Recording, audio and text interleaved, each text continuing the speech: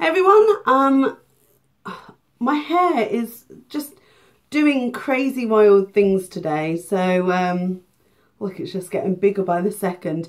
I fell asleep with it basically up in this weird ponytail, and this is how it looks when I do that. It's crazy today. There is no shape to it, there's no nothing, it's just a big mass of curls, what can I say. So I've just finished filming this look, which I'll just show you. It's an Eid inspired look. I actually don't know what it looks like in real life, because when I take my glasses off I cannot see a thing at all. But I wanted to do my Empties video. I thought I'd get it done today because I don't normally get it done and in time, and I always feel like I'm rushing, and I have so many in this bag. By the way, I've got this little bag which says I think I'm a unicorn. I got this from Primark ages ago and I just love it. It's amazing. So let's go for it. So I'll just pull things out and then I'll talk about them. What I'll do is I'll let you know what I thought of them, how much they were if I can, and yeah, I'll give you a little bit of a lowdown on each one and whether I'd repurchase them. So the first one I've pulled out is a large Classics nail polish remover. It isn't acetone free. It's the most basic but effective nail polish remover, and it was from a bargain shop for 99p or a pound. It's huge. It's a 400ml bottle, and to get nail varnish off quickly, this is great. It's not going to be conditioning your nails, let's be honest, but it gets things off quickly. So it's not acetone free. It's just a basic nail varnish remover, but it does get it off quickly. So I would definitely repurchase this and have done before. The next thing I'm pulling out is, I'll pull up them both because they're the same, sort of the same. The Calming and Comforting Bath Creams by Imperial Leather. I used both of these really quickly. I think they literally lasted me about 3 baths. You needed quite a lot. The scents weren't incredible, but they weren't off-putting. This is this with Moisturising Milk and Cotton Flower, which is their sort of classic-y smell, and the Pink Peony and Cherry Blossom, which I thought would smell better than it did. They were fine, they were okay, but I think I got them on offer. So, but to only last sort of 2 baths each, probably wouldn't repurchase those. They didn't leave my skin feeling any different either. You know how some can make you feel really nice when you get out of the bath? So I won't probably repurchase them. They weren't extra special or anything. I have a few things actually bubble bath related. I've got the Janet Reger one, which is from Superdrug. It was one that I got for Claire for Christmas. Just a little bottle, and it actually says August 2015 on it. So this was finished in August 2015. Let's have a sniff. It smells lovely actually. It's got amber, rose and jasmine, and it's a bathing foam. I would say this was okay, but I wouldn't say it was as luxurious as the packaging suggests, because actually when you see this, it's like a pink colour inside. It looks really beautiful, and it's like a pearlized finish, do you know what I mean? So it's a fabulous present, and it worked okay, but like the other two, it didn't leave my skin feeling particularly soft afterwards. I say I'm pulling things out, they're quite sticky because they've sort of just come straight from the shower. Okay, so this one, I can't get any more out. This is the Pecksniffs Rose and Peony Moisturising Hand Wash. And that was sort of the last dregs that you see there. And we've got another one. This was £2.99 down from £15 at TK Maxx. We've got another one. The scent is beautiful, and it's because it's rose and peony, which are my favourite. Oh, it's lovely, really lovely. I love it. It's almost like a sweet floral. I love peonies. It's a lovely pink colour, and yeah, it's a moisturising hand wash. Now, does it do that? Yeah, I think it does do that.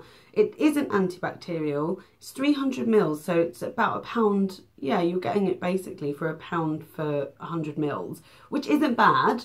And yeah, for a bathroom soap, this is really quite effective. It washes your hands nice. You don't need much to lather either. And yeah, my hands do feel soft afterwards. It didn't trigger any of my kind of eczema. Now, I always point here because this is the only place I get it, like the tiniest little thing. It doesn't even show up because I use hand moisturiser all the time. So yeah, I really enjoy this, and I have got another bottle and I definitely would repurchase this. Okay, next up. This is the Nair Brazilian Sparkle Shower Power Cream. Keeps you smooth for up to 7 days. I mean, anything that says for up to is, to me, unless it said guaranteed, I would never look at those sort of claims. Basically, what you do is you put this on before you get in the shower. Then while you're having your shower, literally you can get it wet, it doesn't matter, it doesn't budge. So while you're like cleaning the rest of your body, or while you're washing your hair, for example, it's 5 minutes and you kind of let it go, kind of do the thing that it needs to do. And it removes the hair. Now, it doesn't have that really horrible smell. It doesn't have a pleasant smell, but it's not as bad as some of them, you know, that really horrible chemical smell. And it doesn't leave a sort of burning sensation on your legs at all. There's a tiny, tiny tingle. So I don't want to lie and say that it doesn't feel, you don't feel anything. The tiniest of tingles when you first put it on, and I think that's because it's cold. But as soon as you're in the shower and you're washing your hair, you don't notice anyway. So it comes with this little plastic applicator thing that you can use to applicate, but I just use my hands anyway. And then you use it as like, it's almost like, it's got a sharp edge that you pull the hairs off, like a razor, like you would a razor. And I really like this. I was recommended this by a lovely person called Laura from What Laura Loves. I will link her channel below as well, actually, because she's incredible and I want you to check her out. It isn't cheap, but it's not the most expensive. And it lasted me maybe 3 to 4, just legs, by the way. It lasted me about 3 or 4 applications. I wouldn't use it anywhere else. I just use it on my legs. But what's really good is because I find it really difficult to get to like the back of my thighs and stuff, and I think this works really, really well for that. So definitely would recommend this if you're somebody who doesn't enjoy shaving and just wants to sort of give something else a go. The Brazilian Sparkle, and it says removes all visible hairs, and that is actually what it does really well. So yeah, just follow the instructions on the back, and definitely do a patch test before, because some people might be, it's not hypoallergenic or anything. It has been dermatologically tested, but you just have to try these things, don't you? Next up is a body wash, and I absolutely loved this. It's Ted Baker body wash in the blue colour, and the scent is so nice, and so I'll just read what it says. This refreshing body wash blends fruity top notes with violet, whilst the base combines sweet yet soft vanilla, patchouli and amber. And there's something really unique about the scent. It's very, very nice. It has got sweetness to it, but it also has that floral, and then there's that amber. I can just get that amber afterwards. And this is just, oh, I've got a swatch on my arm still from earlier. Oh, you must think I'm right mucky.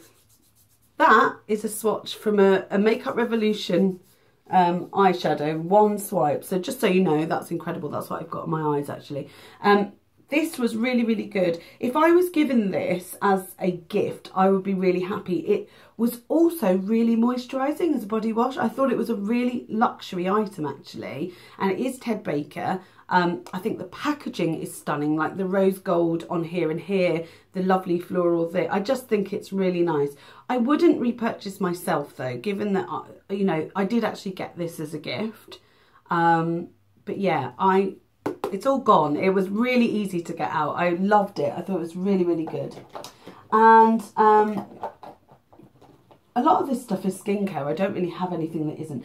I finished up a Dove deodorant in Go Fresh. It's 48-hour grapefruit and lemongrass scent. I think this is my favourite scent out of them all. I've been trying a few lately. I do use a rollerball. I used to use sprays. My armpits used to get very, very sore. I started using the Dove Go Fresh, and I found that this really does stop me from any body odour. And yeah, I really like the Dove ones in particular. My armpits always feel so much better. They're not lying. Their claims are that you will have soft armpits, and that is what this does. So I've got some other sort of scents that I'm using, but I think that one's my favourite so far. I finished this? My Righteous Butter, another one. I finished it all up. Look, oh, there's some in the lid, but yeah. I love the Righteous Butter. Claire doesn't like the scent though. She says it smells yeasty, but I don't think it does.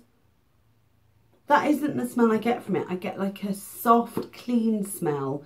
And what I love about this is that I'll have a shower in the morning. I use this before I go, like, get dressed.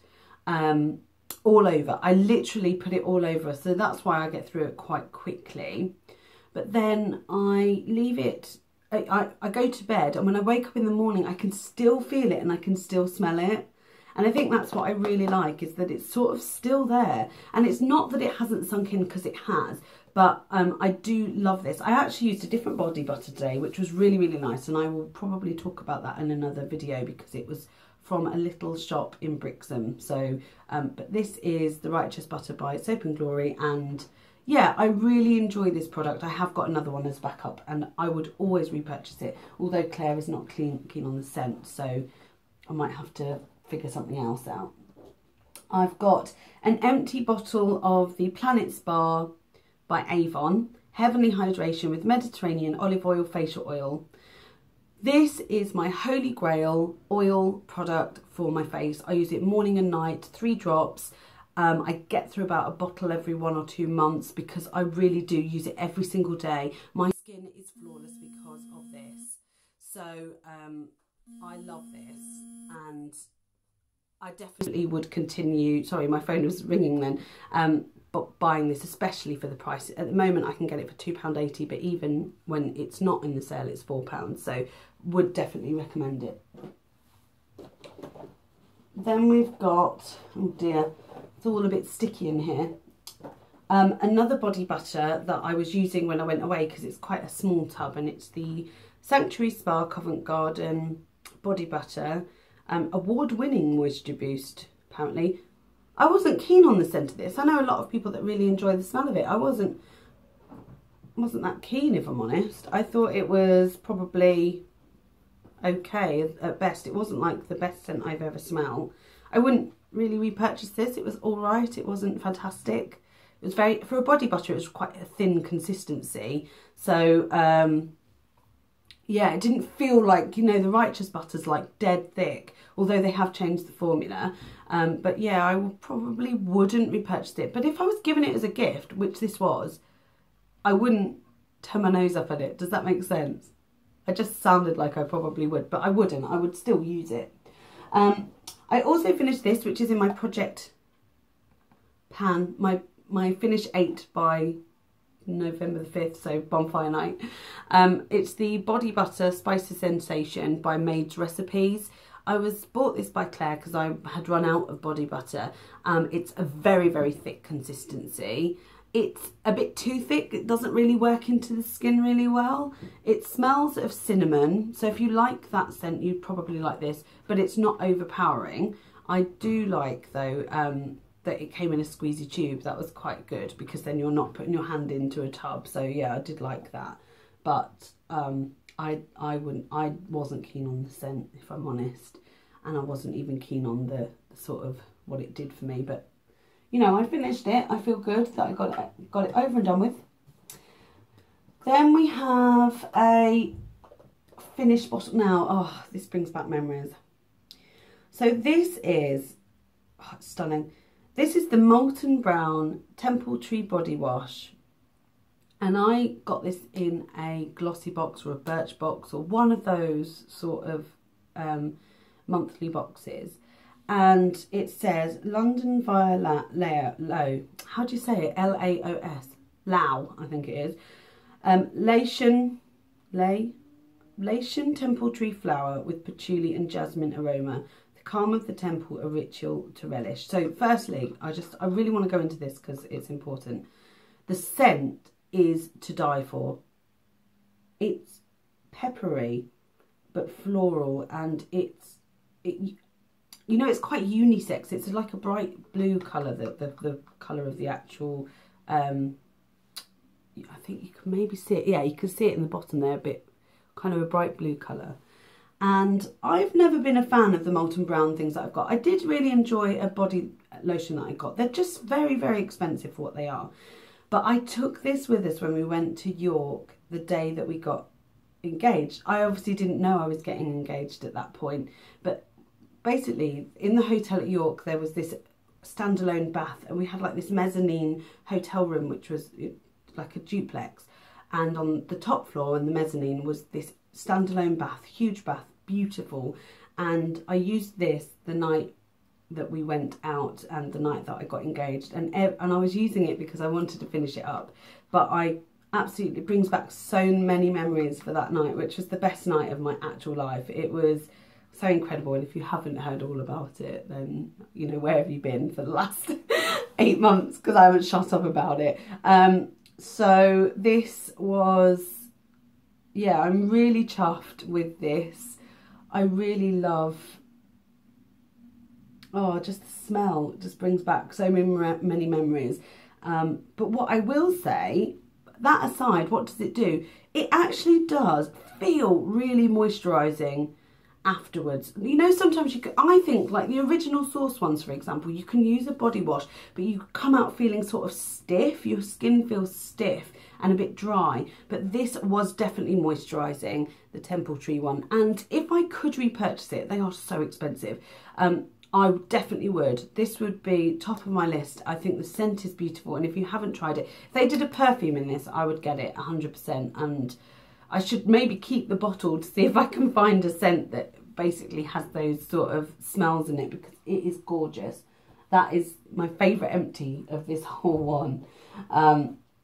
Then we have I've got Empties, then I've got 2 fails.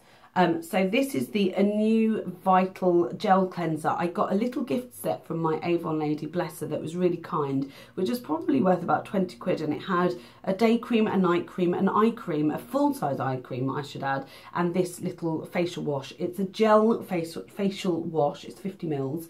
The scent of this is really fresh and lovely.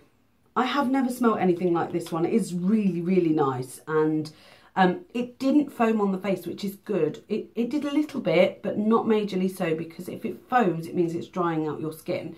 But this was just incredible. I'll show you the bottle.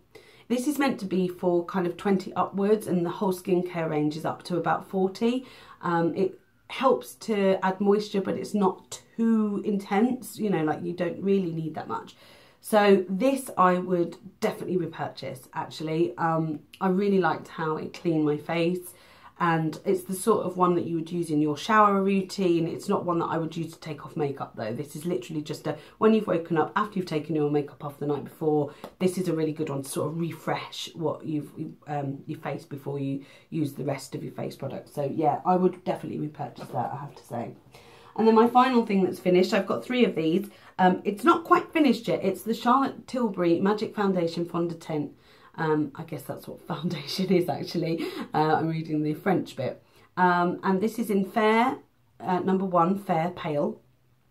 And I'm trialling it at the moment. I actually have the pot somewhere up here. I don't know where I've put it. There it is. Here we go. I've got it on today.